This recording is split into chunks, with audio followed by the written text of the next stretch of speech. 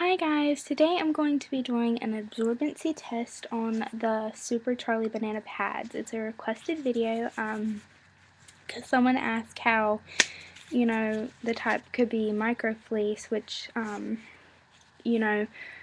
some cloth diaper companies actually use on the outside to keep water from going out. I am going to show today, how the inner core just basically wicks everything away from the top. So I did a little bit of research, that's why this video took me a few days, and I found out that the average woman will bleed anywhere from 15 to, I think, 45 milliliters. It's either 45 or 50. I have in this is 30 milliliters here, which is more than you do, your whole cycle. But I'm just going to pour it right on the pad.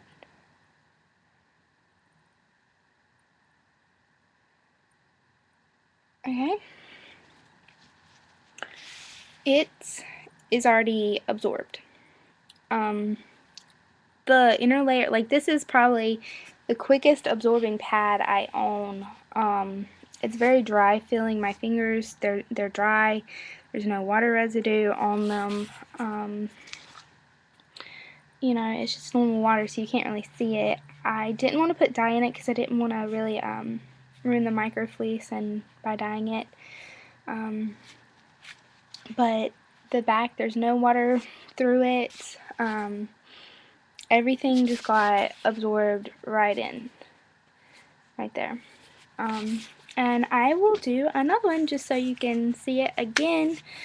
I'm just going to do 30 milliliters, which even if you had a really heavy flow, it might seem like a lot, but the lining and everything isn't actually calculated with how much by the doctor's book. So yeah, your body would not just dump all of this unless you're having like postpartum bleeding anyway, because even with a really heavy flow, it is, over an hour time span usually or so. But yeah, woo! That actually spilled just because of how I was holding it.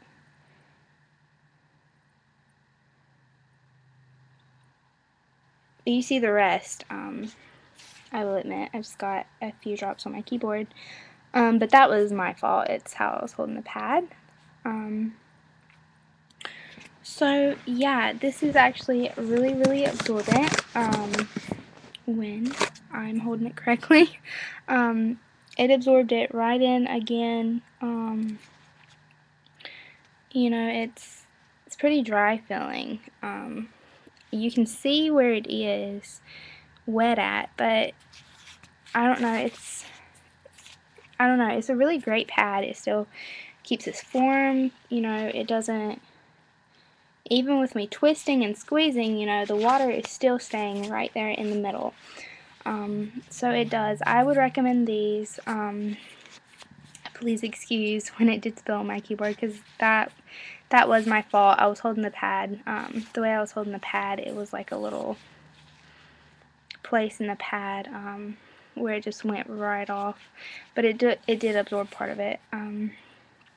So yeah, I really recommend these. If you have any questions, let me know.